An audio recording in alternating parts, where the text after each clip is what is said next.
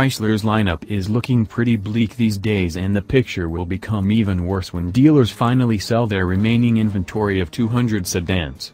However, Chrysler fans shouldn't give up hope, as there appears several new models on the horizon.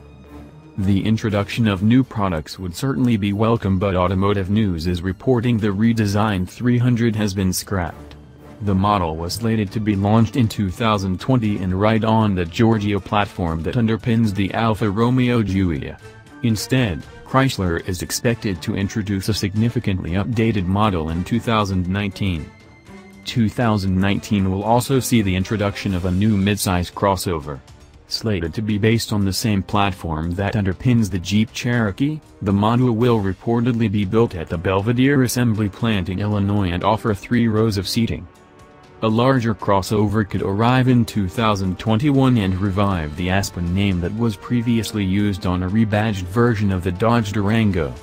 That particular model failed to connect with consumers, but the new version will reportedly be based on the Pacifica.